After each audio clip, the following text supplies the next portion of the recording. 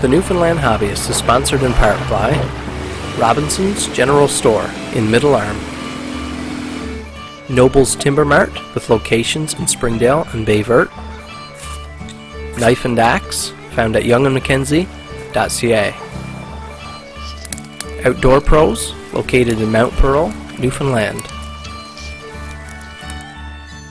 Welcome back to another episode of the Newfoundland Hobbyist. Today we're going to be doing some woodworking, one of my favorite hobbies.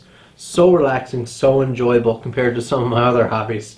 We have this beautiful piece of cherry here. What we're going to be working on today is making a wooden mallet. Now what we have right here is a dandy set of carpenter's chisels. So this is a standard size chisel, common. Notice the real short tang here. The tangs stop right here. These are made by Fuller. This is a nice little set.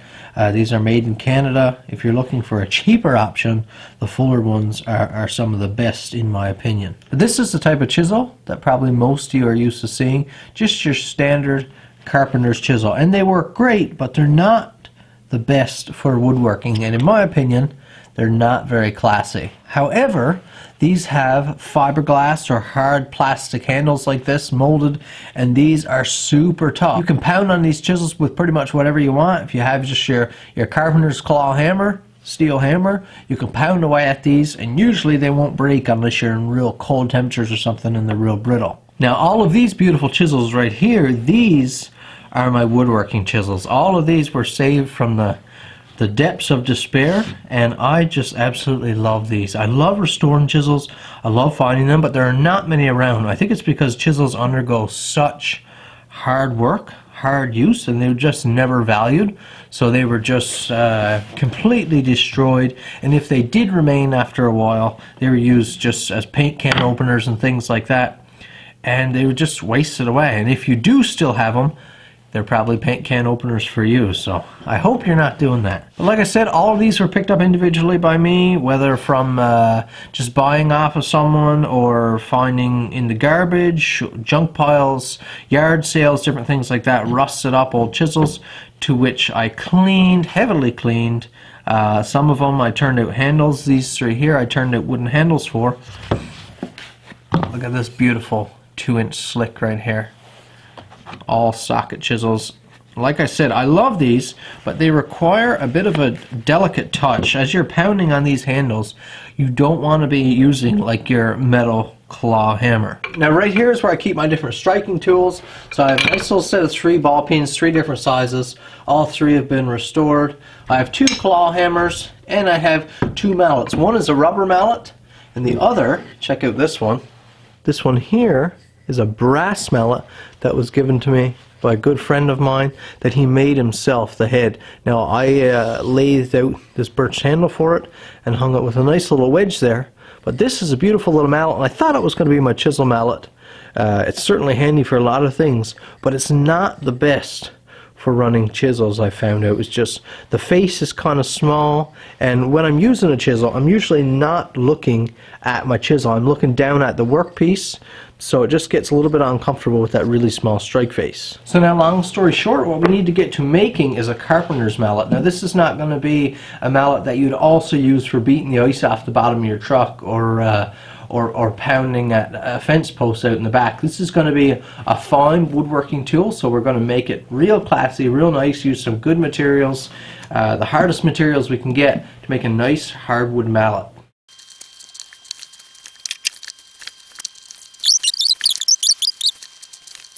So here's what I've come up with. It's probably not to scale, I didn't measure it to scale, but we're going to have a 3x3 face. What I have here is a full dimension 1-inch cherry wood.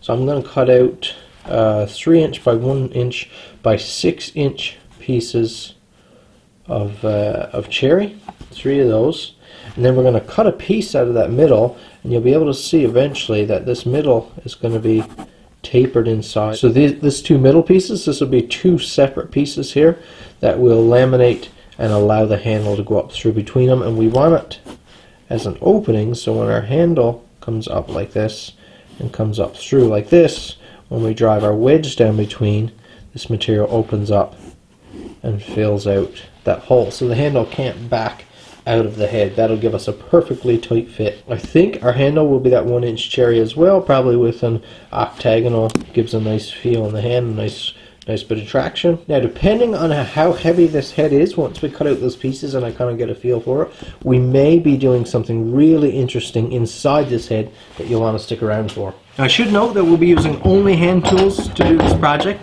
which makes me even more excited.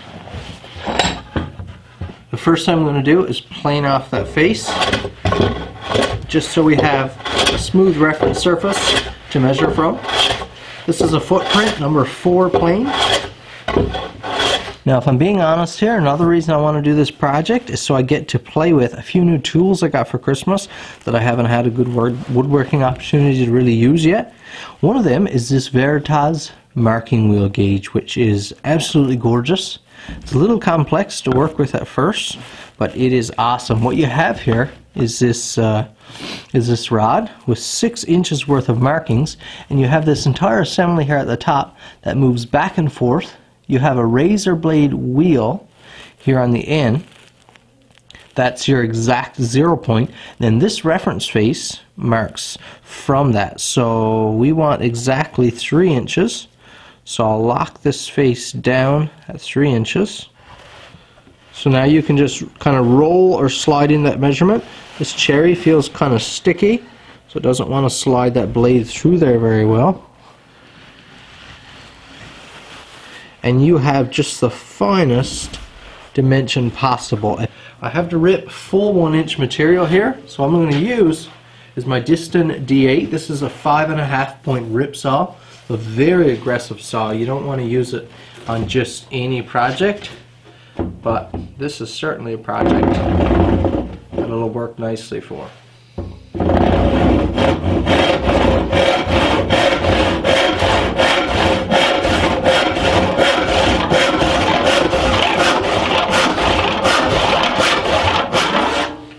You see that saw is chattering as it's drawing back and forth. That's because my plate is dry. If I were to throw a little bit of oil on that, it would slick through the wood instead of chattering its way through. So now my 10 point per inch Diston, cutting off our first 6-inch piece here.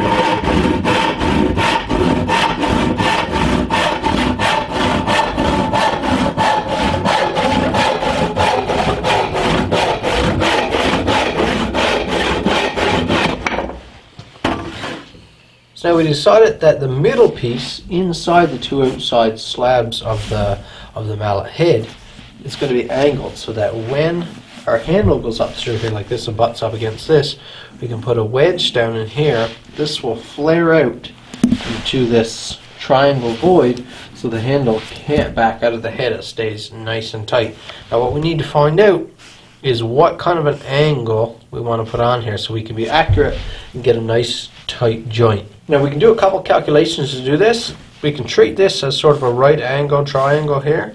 We know that the depth of our mallet head is 3 inches, and I'm going to say that I want it wedged out to 1/4 inch total. So that means 1/8 of space on each side of the head.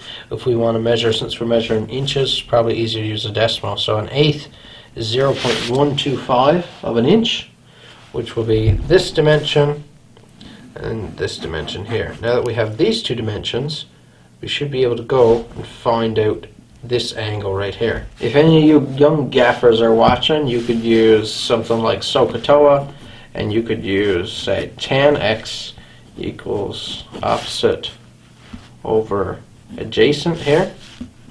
So we could use tan of whatever angle. You're going to need a calculator for this. But we'd use our opposite, which is 0.125, over our adjacent to the x, which is 3. Now we can do 0.125 divided by 3 equals, so we have tan x equals 0.417. That's 0.0417, sorry. Now, since we have tan x, to find x, we just take the inverse of tan. So let's see, tan inverse 0.0417 equals, so X, or this angle, equals 2.4 degrees, roughly. So that means if you have something like an angle calculator here that measures, we can go to set our 0. Then we can open up to 90 plus our 2.4 degrees. Require that much exactness because your cut is probably going to be off by at least a decimal or two of a degrees, but at least now we know we're pretty close, or we're going to be pretty close to having 1/8 of an inch on each side of the piece of material.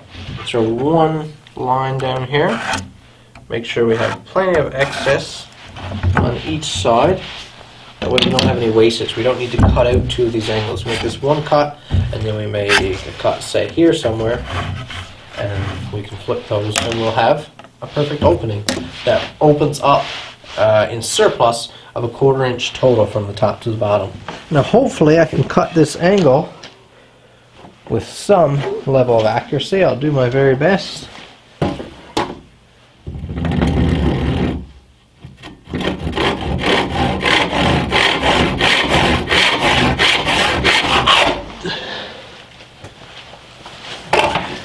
So there we have it now. With a little bit of math, you can see that we open up to a nice opening on the top to take a wedge. Now, once these go on here, you see how I cut it with excess.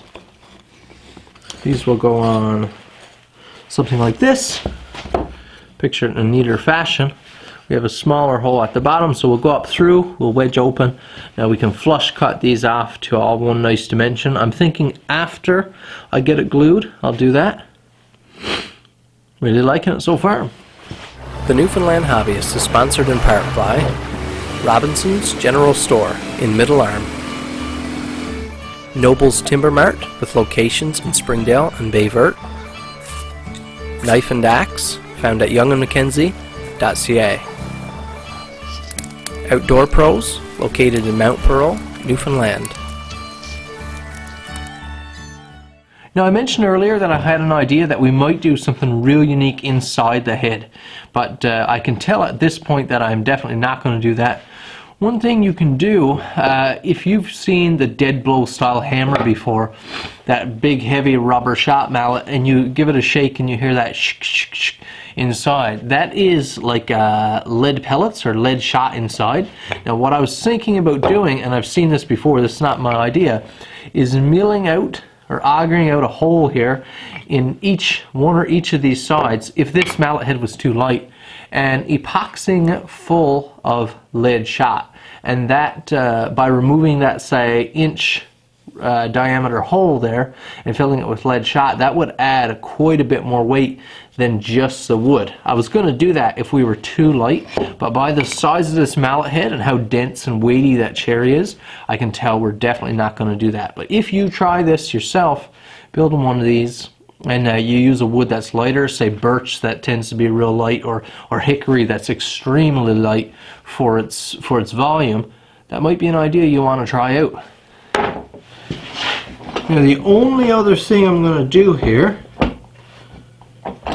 before I glue up is take a little small gouge, and in this glue face I'm just going to make some small gouges, just shallow ones like so, and that is just some pockets for more glue to sit so I don't get a dry joint, just a little bit of area for the glue to grip in, because I'll put a nice bit of clamping pressure on this and I don't want to squeeze out all my glue. Make sure I don't get those anywhere near where my handle will come up through.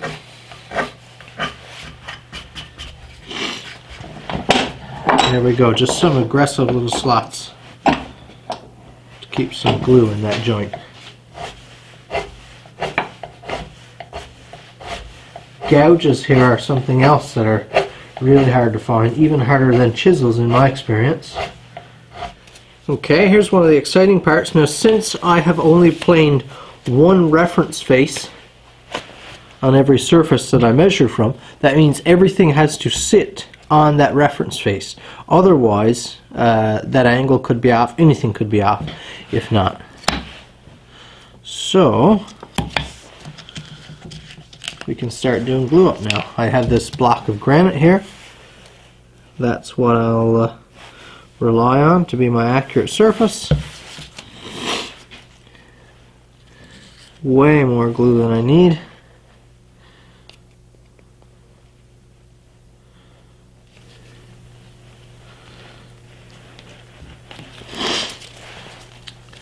Okay. Reference face at the bottom. Yep. Roughly match material from front to back. Move it this way a little bit. Now let's flip it over on its bottom. And now, like I said, we can take advantage of that reference surface. We can push everything down.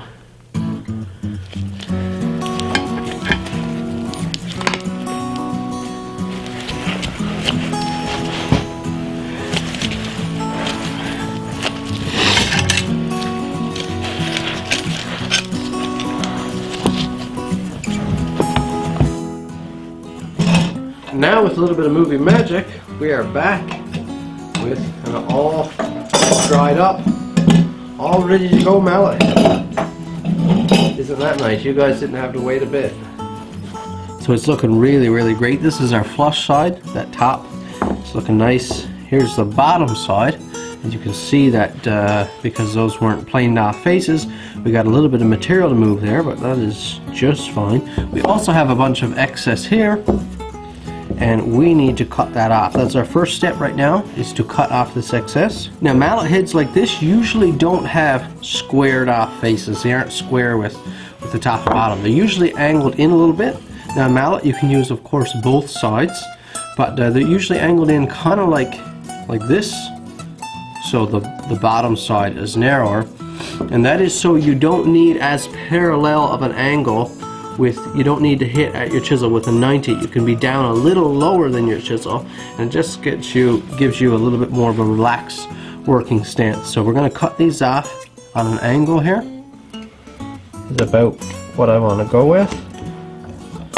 So this line right here, you can see it's not a super steep angle, but it's just enough that it will definitely make a difference while we're working. So get as much material as I can out of this, right out to that front edge.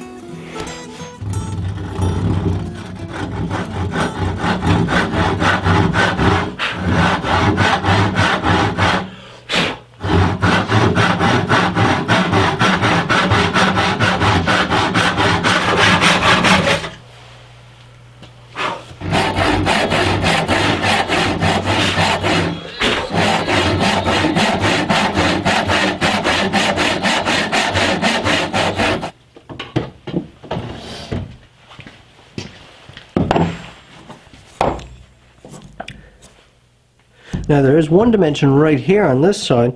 We need to take off almost a 1/4 inch of material, but since it's all with the grain, I'm just going to go ahead and plane it down. I'm not going to use the saw. A plane will chop down a 1/4 inch of this material very quick. Set my iron out nice and deep.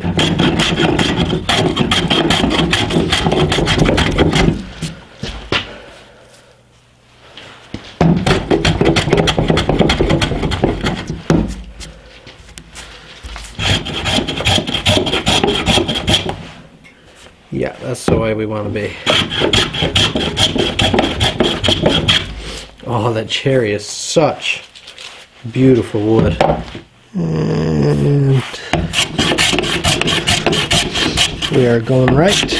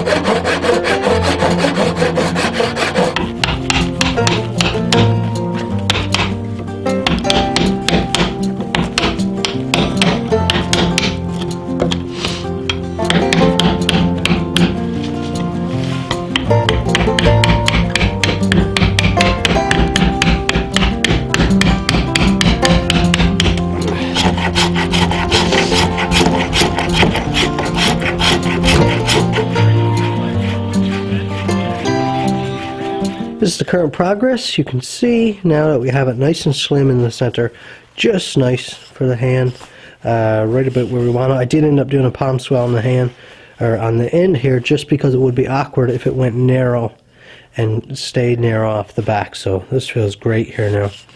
And it looks good. I think it looks good. It's as symmetrical as I can get it. It's still octagonal, so that's why I created this face first, and then I did a 45 chamfer on each of the outsides. So really like it.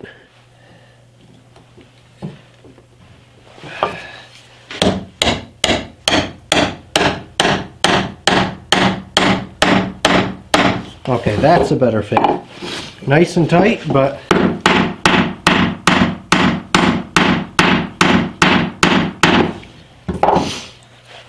now because of our little bit of math, this is our situation. We have double the wedge distance, or about 1/4 inch of material, 1/8 on each side, which is just what we want. Our black walnut wedge. Now I've cut the wedge a little bit stout because we do not want the wedge to bottom out before it completely fills that joint. So I kind of undercut it the other way. Now this should work. This should work.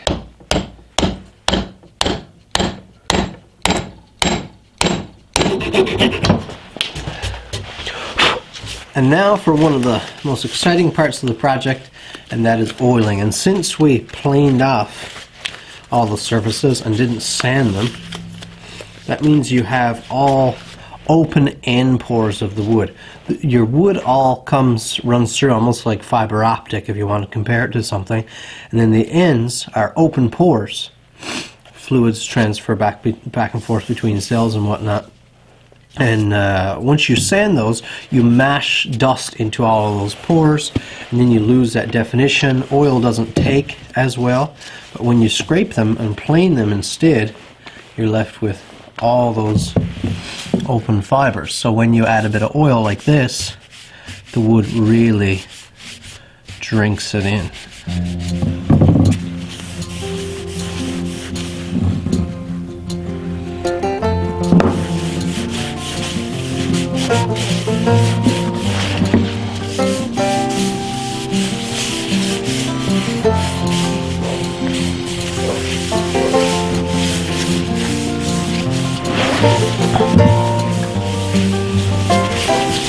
And there it is, our finished mallet made with all that cherry wood. The only thing different is that black walnut wedge, which I think looks phenomenal in there. Is this project perfect? No, it is absolutely not. There are a ton of flaws in there, just like with all of my projects. Well, that's it for today's episode. Thank you guys, the audience, so much for watching.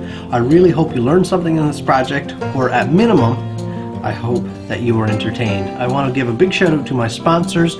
You've seen those a couple times throughout this episode. They really help in making this show possible, in helping support me throughout. That's it for this week. Please tune in next week to the Newfoundland Hobbyists.